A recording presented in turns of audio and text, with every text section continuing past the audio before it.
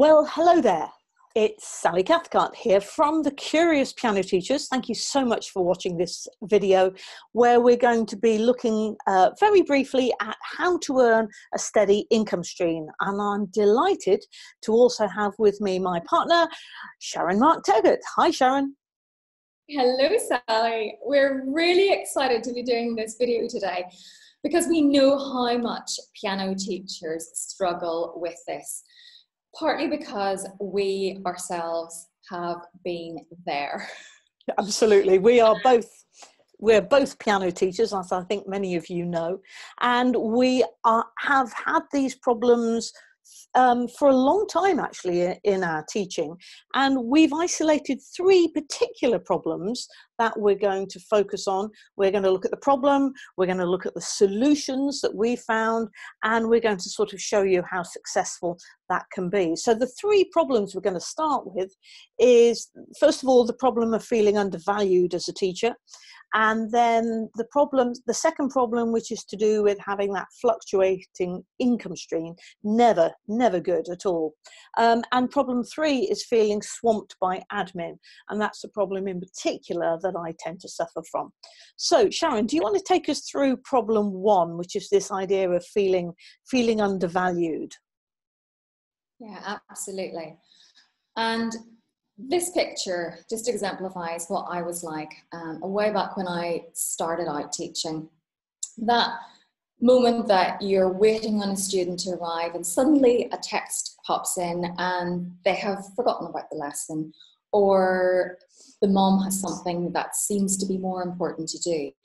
And back in the day, I would not have been getting paid for those lessons. So that was a bit of an income hit for me. And obviously, that then turns into a huge amount of worry. Certainly, as many of us have mortgages to pay. Sally, I think you relate to this because back in your 20s, when you were a piano teacher, living in London, we all know how expensive London is. I'm sure it was back then too. That's not that many years ago. I mean, what were your feelings? I was anxious. I spend quite a bit of my time. I mean, I'm a quite happy-go-lucky kind of person, so I didn't waste away about this, but I was definitely on the anxious side because here I was with my very first mortgage and trying to earn a steady income, and just felt insecure all the time because I would have people who would cancel their lessons that week, and if I had maybe 4 cancellations in a month, then that had quite a big knock-on effect on the amount of income that I had, and therefore not having quite enough money to either pay the mortgage or to pay for some food or whatever it was. So that really was a problem. And I think it came out of the fact that there was no shared understanding between myself and my piano parents or clients about what it was that I did, and how dependent I was on that problem, really. But let's move on and have a look at problem two, which is, as I've already just been saying, it's this fluctuating income stream. If you don't have those payments that are coming in regularly, then it can really build up. You know, there can also be a problem with parents and clients who don't pay on time. So I used to do a system where I used to invoice for lessons every half term, and then people wouldn't pay for 2 or 3 weeks. And then by the time you chase that up, that was time consuming in itself, but by the time you chase that up, it was almost time for them to pay the next installment. So it was sort of an ongoing battle. I mean, and it really did feel like a battle at that point. What about you, Sharon? Have you had problems in that? Yeah, I mean, even for me, it would have been back in the day when I didn't have any sort of contract and where people could just phone up and cancel lessons. And that was somebody completely gone. And I remember back in the early days, and I think as well it happened a lot more when I was a much younger teacher and a much less experienced teacher as well, because back then in the day I didn't even have the strategies for what I needed to do so that learning was fun and exciting. So that's the sort of thing that would have been happening in my studio. And if you lose a couple of students, well, I mean, that's you dying quite a lot of money per month. Yeah.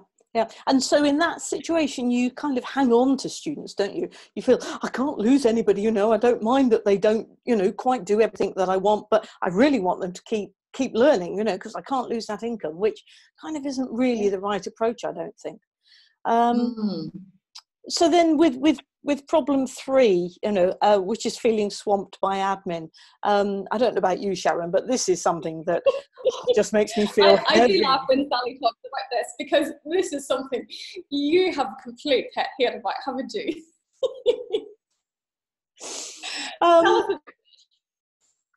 Yeah, so you know, admin, it's one of those sort of heavy clouds that sort of floats around, and I never quite feel, even to this day, to be honest, you know, never quite feel on top of admin. I think I'm not alone in that personally. I think a lot of people tend to feel like that as well.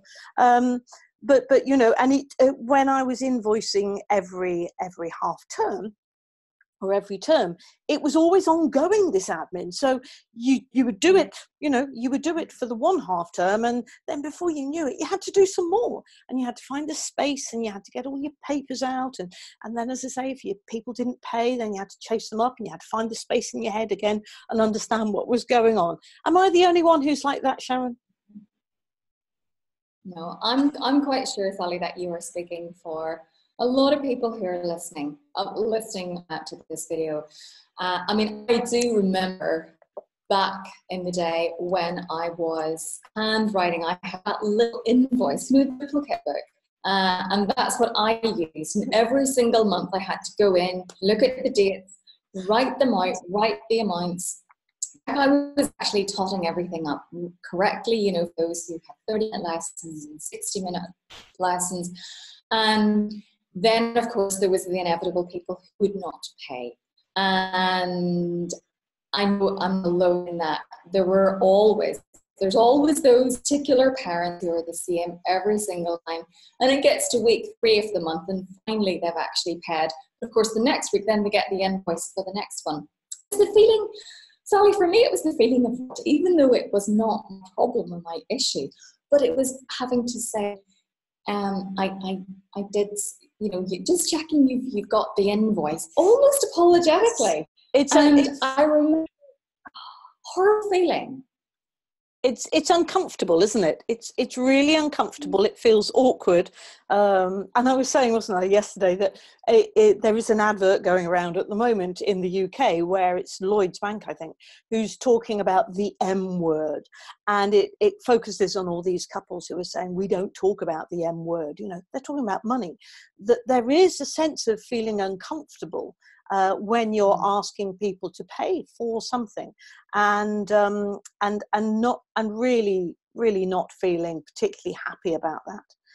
And it's the way that I'm comfortable in this, the way that actually, for me, I remember it was very much, I started to feel a little bit of resentment to those parents. And much as it had nothing to do with their children or the child you were teaching, there was that feeling when they walked into the lesson, you know, we're on lesson 3 here, and especially when I remember that, you know, where they opened up and you asked, you know, this 7-year-old, has your mummy sent a little envelope with the money? No. And it was, you had to get your head in a different space and try so hard, because it was like, you were literally going in, like, this is week 3. You know, I hope the parent is going to land at the door afterwards and pay me this money, because So I think it's time to turn on to the solutions, don't you? We've looked at the problems, and you can tell we've been there. We feel the pain in these situations. So we're going to look at 3 solutions for each one solution for each problem. So the first solution is to do with creating professional contracts. And the second solution is about establishing guaranteed payments. And solution 3 is then feeling in control. And these are solutions, again, that Sharon and I have used, are using, and we're using them with quite a high degree of success. So Sharon, tell us a bit more about solution 1, which is the professional contracts and why that's important. Okay. So a few years into my teaching, I realized that I needed to create some boundaries. And I think that this is really a very, very key part of the whole point of having a contract. And I think I was probably caught quite by surprise that parents are actually, once they know the boundaries that you set, they're quite happy to abide by them. And I think sometimes we're the ones who are actually putting ourselves and our parents and students in that difficult spot by not setting clear boundaries and saying, this is the duration of your contract. This is what I expect. And, you know, in terms of this is what happens when you miss a lesson. And so for me, that was a real eye-opener. I think I went in quite quietly about it in the first instance, and I didn't set the very, very deeply clear and quite, for example, if you miss a lesson in my studio, that is, I do not make up lessons. That is what's in my policy. I'm just going to go through some of these pages here, and then I'll get to that and I'll talk a little bit more about this. This is just the general page where I capture where it says teacher there. I just have typed in my own name and address, studio address there. The terms and conditions I lay out on a separate page. And then I state the lesson day and the time. And that is that dedicated slot, whereas years previously I was finding what was my space and my free time and giving that to catch up lessons that have been missed by the students. And then again, that is signed. And that is a legally binding contract. So when they sign there, that means that they will have read and understood the terms and conditions. I will also, and Sally, you do this as well, where you have a calendar and where it's really clear that our adult students or our piano parents know exactly when they're supposed to be there. No, I really like those, Sharon. I like the clarity of them. I like the teaching contracts that you've got there in the agreement, so that it's all laid out for people, for the parents before they start. And as you said, it is surprising when you do it for the first time that you find that parents really do respect this, and actually they really like the clarity, and it does put your relationship with a parent on a completely different footing. And they do begin then to take you seriously. They also begin, interestingly, to take the lessons more seriously. And because they are committed for the whole year, this is a yearly contract, they're committed for the whole year to those lessons, they actually make sure that little Johnny or little Jane, whoever it is who's learning, is also committed. Now, what I have on my contract, which I think we probably look at in a moment or two, is a contract for all three parties. But I think what Sharon's now pulled up here is we specify the number of lessons that we give, and how long it's going to last for, and also the fees and when they are due, and the missed lessons. So Sharon has already said that she doesn't do makeup lessons. I think you teach, is it 40 lessons over the academic year, Sharon? I do indeed. And the other thing that's worth being really clear about at this point is that both Sally and I have a yearly contract. So I've just been talking about parents will sign on the dotted line. When they sign on that dotted line, that is where, again, we see here lessons. The teacher will give, in my case, that is 40 lessons over a 10-month period. In Ireland, we have holidays, summer holidays. Kids are out of school July and August, so those are the 2 months of the year that I don't teach. I take 1 week for Easter and 2 weeks for Christmas. And but yes, that is what they are signing up to. And I didn't always have it like that. I think it was a monthly contract, so people needed to let me know a month in advance if they were going to cancel lessons. And again, that was not getting me the commitment that I really wanted from both my piano students and my piano parents. And I think it was probably my business coach way back in about 2010, 2011. And I think when I started to understand a little bit more of the business side of running a piano studio, I think I got a little bit bolder in actually going, no, what do I want here in an ideal situation? You know, the contract I've got, people do, you know, I've drawn these boundaries, they're happy with them. But actually, is that the best thing? Not just for me, but for them as well. And so at that point, that was when I took that really, and it felt a really scary move, I will say, of going, okay, the contract is now for a full year and you sign up. And if you want your money, but if you decide at month 6 that you're going to stop lessons, you will continue to pay me. And Sally, you talk a little bit, because I know that you did this kind of big move to a yearly contract. Talk about the commitment that you were getting. Well, the commitment I'm getting now is has increased, I would say, from parents and from the pupils themselves. And if you just want to go on to the next slide, Sharon. So I run my studio slightly differently to Sharon, but I have a yearly contract. I had to, because as you've heard with the admin, I sort of had to put aside some time one summer holiday, and I thought about this for quite a long time beforehand, and I did warn all the parents and told them what was going to happen, and had to put aside some time in the summer to really think through this very carefully. Now, what I offer is a 34 lessons in an academic year. So less than Sharon. However, that's what parents pay for. They pay for 34 lessons from me.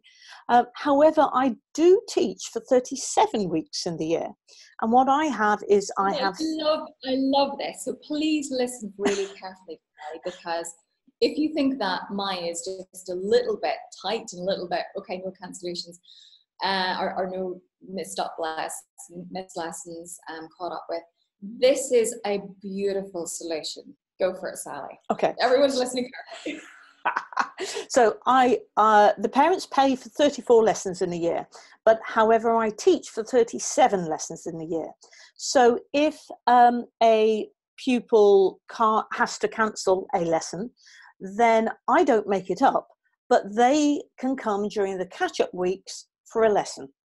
So some parents and some children manage to come to every single lesson. And if they can do every single week, if they can do 37 weeks, then they get 37 lessons. So they get 3 free lessons in effect. And I've had 1 or 2 pupils this year who have done that, who've actually got all the way through to 37 weeks of lessons in a year, which of course is great, and everybody benefits. I do charge slightly more than the majority of people in my area. But there again, you know, they have that commitment from me and they all know what is involved. So I have a calendar just like Sharon. I have the 3 catch-up weeks scheduled into the pianos, into the piano calendar, and that everybody knows that they are welcome to come in those weeks. Now, if I'm ill, then I will make up the lesson time during it actually says a 34-week period. It's actually the 37-week period. So, for example, this year, or last academic year, I was ill with the flu in the November. So it meant I ended up having to cancel 2 weeks of lessons. The second week I was feeling better, but I wasn't able to give a good quality enough lesson for me to think that I was giving the value. So I had to make up 2 extra weeks during the year. And either I do that on a free teaching day, or I do it, I think I went on a week longer this July than I would normally do because of that flu incident. So I should be rethinking that a little bit, but the basics will stay the same. Of course, if a pupil is too ill to come, or if they come to a lesson and I think they're too ill to be there, then I also reserve the right there to stop the teaching, which I have done once or twice, because I don't want I don't want a child sneezing and things. That's really important. I think that, I mean, that's another something I really love about what you've got here, Sally, because if we then catch whatever they've got, that means we're sick for actually the next 1 or 2 weeks, which is not going to help the situation, because then we have got all those missed lessons to catch up with, because we nail. So I think it's a really, really fabulous one-liner to be in there. Yeah. And the other thing I'm going to say at this point is, again, just have these. This is the lovely thing when things are in writing in a contract.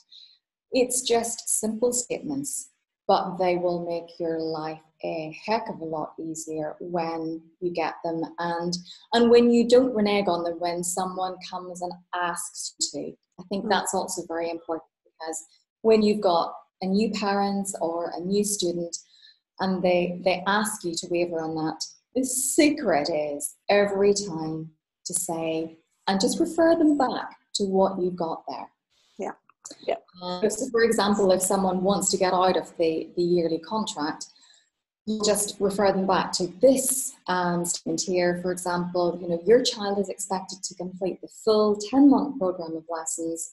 Should your child stop lessons for any reason, you are obliged to continue to pay any remaining installments. And I've got to say, in my experience, I haven't actually had anyone ever ask this. No. And I think, again, it's just because they are, when you go through the terms and conditions with them, and Sally, I know you sit down with them as well and talk through all of your policies. And when you've had that communication, and when you're kind of going, look, this is what you're signing up for. And of course, if they're not okay to sign up for it, then you really don't want them anyway, because there's going to be problems. So if someone says, well, I really don't like your cancellation policy, or I really don't like that, if we miss lessons. And a simple one-liner is just that they're not a good fit. If they're not prepared to sign the contract, then it's you stick with it. You don't go and create another contract with a clause. No. You have your professional boundaries, and it's up to you really to decide where they are. As you can see, Sharon and I have it slightly differently, but we do know where our boundaries are, and we absolutely stick to them. So as I say, you do need the time to go away and think about these and create them. So depending on the time of year when you're watching the video will depend on when you want to actually start to implement it. If it's something you're thinking that, well, this could be really useful for me. I think you need to think about it quite a long time in advance before you actually implement it. So for example, you might think about it one summer holiday, tell the parents as you start the next academic year, this is the last year I'm going to be running this pay-as-you-go system or termly system. Instead, I'm moving to a yearly payment system that will be implemented this time next September. So they've got lots and lots of time to adjust to it. You can tell them about it. You can help everybody become better informed and work out where your professional boundaries are. So shall we move on here, Sharon? Because I think we've got something else that as Sharon says, one thing just very briefly on this, one thing I like to do is I will sit down with the student and the parent, particularly the new ones, and we will go through the contract together.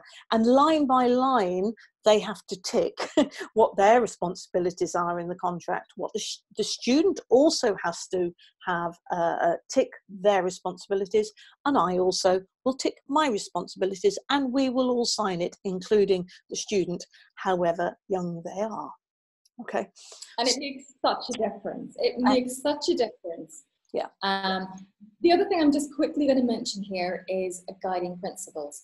And Sally, I love that in your contract, you have studio policy all built in there as well, and where you have guiding principles. And there is a webinar on our YouTube channel.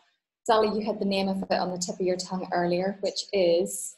Can you summarize your teaching philosophy on the back of a napkin, or your teaching approach, I think, on the back of a napkin? That was the one, wasn't it? Yeah. So look out for that one, because that is where we talk through the guiding principles for the curious piano teacher. So just if you're wanting to know a little bit more about that, that's another video. But that's Okay, really, next. that's really basically saying, you know, you've got to know what it is you're teaching, and you've got to wear your heart on your sleeve, basically, again, with it. Anyhow, let's move on. Solution 2, establishing guaranteed payments. So we have a contract in place. Great. And as part of that, we have a fee for the lessons for the whole year. We don't do it by the lesson or by the hour, but we have a fee for the whole year. And our parents pay a monthly standing order. We divide obviously the fee by 10, because we both actually ask them to pay for 10 months of the year. A standing order is really easy to set up. We then have automated payments for the full duration of the contact period. And here Sharon's got the standing order, which I really like. It's so clear, that standing order, and you can just go through with the parents, fill in all the details that you need to fill in from your perspective, and then do it with the parent, and they set it up. And then, do you know what happens? This money kind of comes into your account at the beginning of every month, or whenever it is that you'd like the standing orders set up for.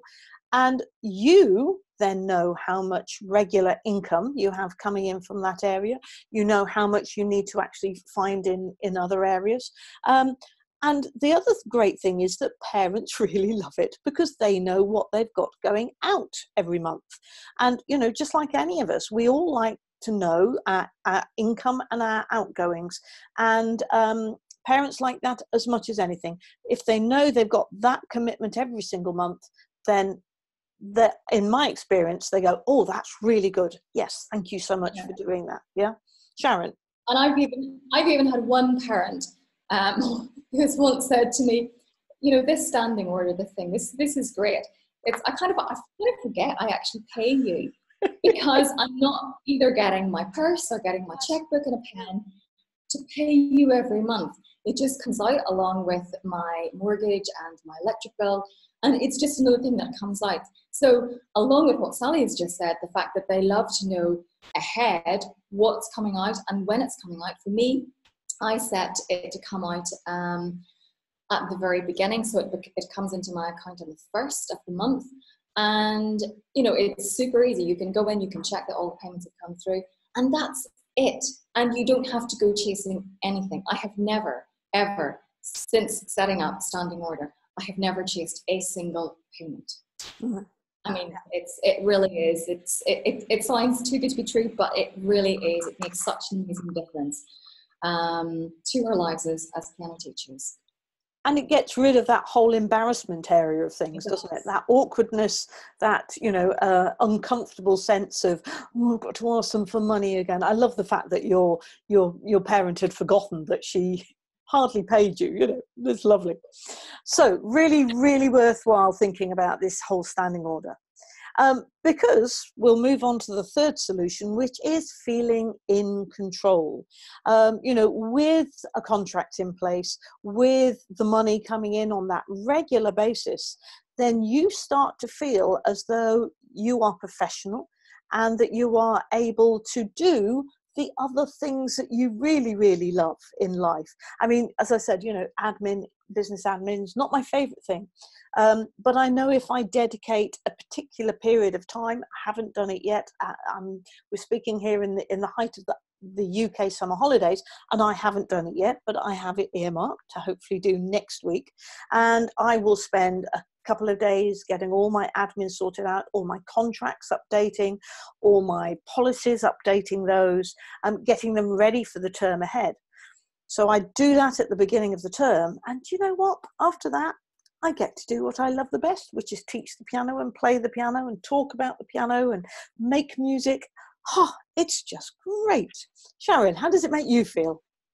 Yeah, absolutely amazing. I mean, if you think about it, one way of thinking about it is, if at the minute in your piano teaching business, and do see yourself as a business, because my entire career as a piano teacher took off through actually thinking about it professionally. You come across in a completely different way. You get treated by parents and students in a completely different way. They love the idea that you are professional. And I think the one thing is that I've just forgotten what I was going to say. I was going to say something on the back of what you've been saying, so I can't remember what it was. So if you fill in there for a second, and I'll see if I can remember what I was going to say. Well, we were talking about how it gives you the headspace really to do all the other things that you really love in life, doesn't it? When you've got this administration all sort of sorted out, and Sharon is a super organized person, as you can tell, I think, from what she does.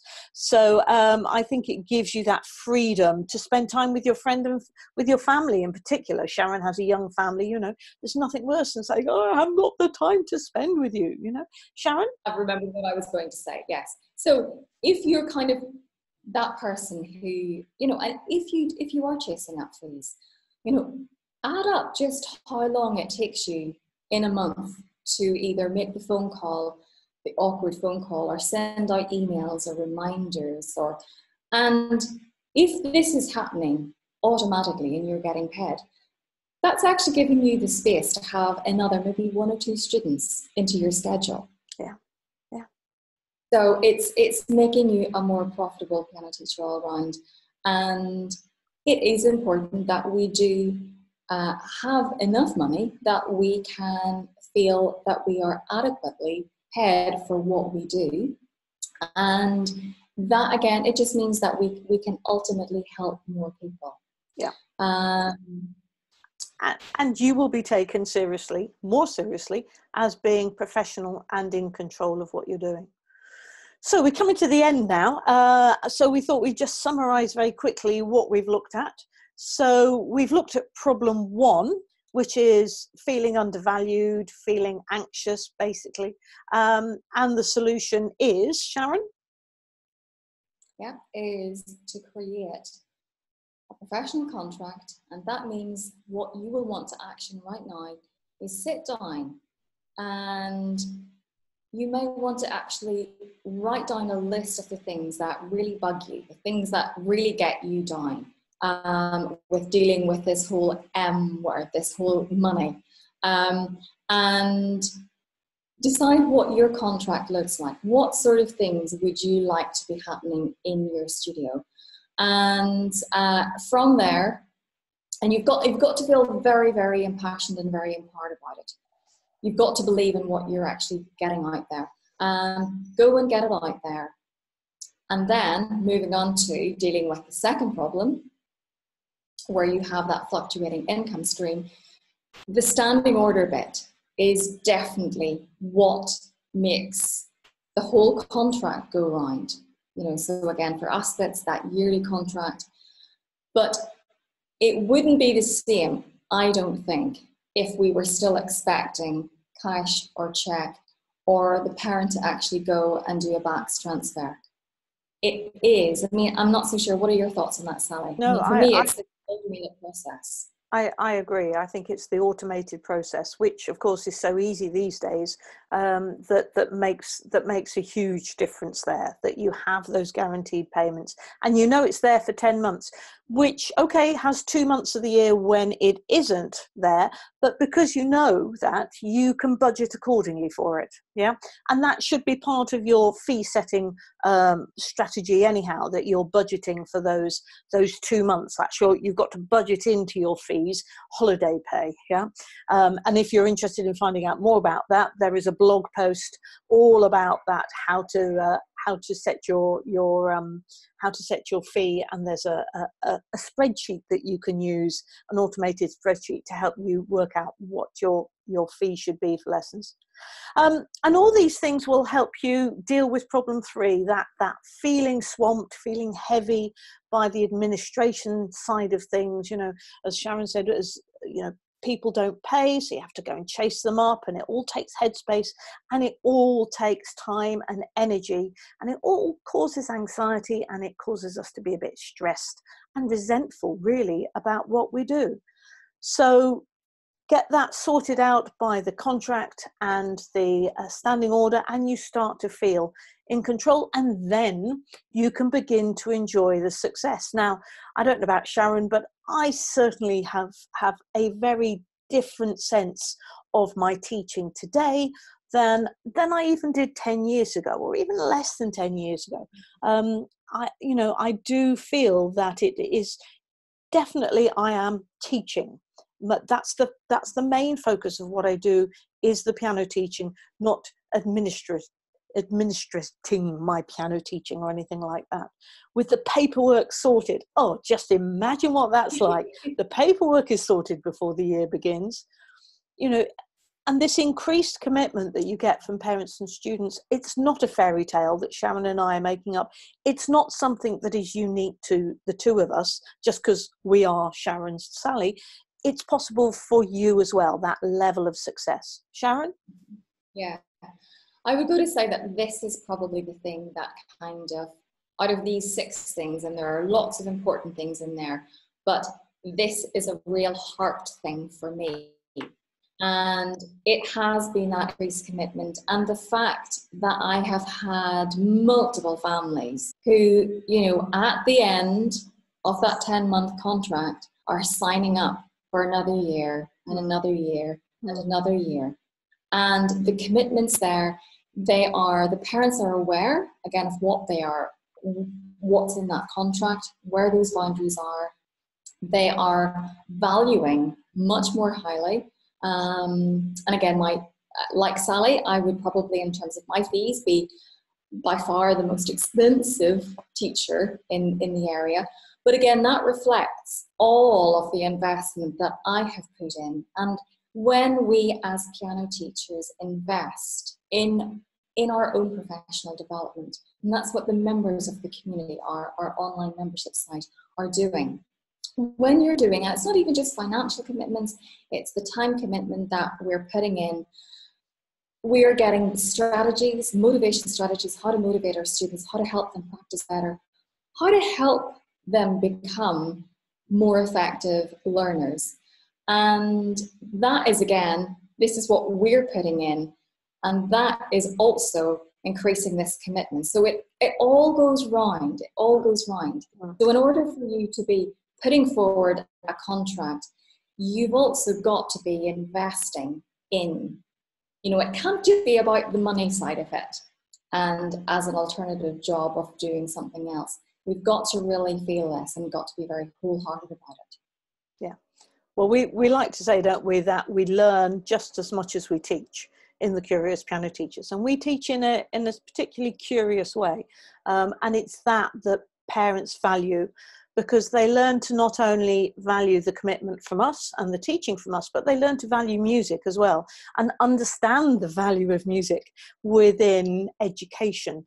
And the child understands the value of music as well. So it's one big picture, really. Other areas of success that you're going to experience is the elimination of the cancellation lesson. The number of hassles that we hear about from teachers, about last minute cancellations, that becomes a thing of the past. And because you've sorted yourself out, really, you feel more professional in what you do. And that might be a very subconscious thing, but you literally grow in your stature. You feel better for the professionalism that you're exhibiting. You get to be financially secure for the year. It can certainly really help with a family finances if you're able to say to your partner, oh, I have this much coming in every month. That is guaranteed now for those 10 months. Great, absolutely great. And of course, at the end, it then allows you to spend more time, hopefully, with your family or friends, or doing whatever activity you love to do the most. So there is a lot that you can get out from making these shifts to the way that you organize your business. And in the Curious Piano Teachers, we have the 4 pillars of piano teaching, which is being a pianist, being a teacher, being a musician, and then being professional. And this final pillar, being a professional, is an important one to get in place, because if that's in place, then we can enjoy the other three to the full, really. So really important to give this some real thought and consideration. We hope that we've given you some of our best thoughts, anyhow, about how we organise our things. And I'm just going to say, yes, I have noticed a big change for me in the way that I can deliver things, because the admin side looks after itself with a little bit of tender nurturing during the summer holidays. Sharon. Thank you so much, Sally. Well, listen, guys, thank you so much for watching this video today. We hope that it has given you the courage to take action and to use some of those strategies and to get your teaching business to a place where you want it to be, and to eliminate some of those things that we know from past experience are deeply, deeply frustrating. So have a great day, and we look forward to seeing you on another video very soon. Bye for now. Bye-bye.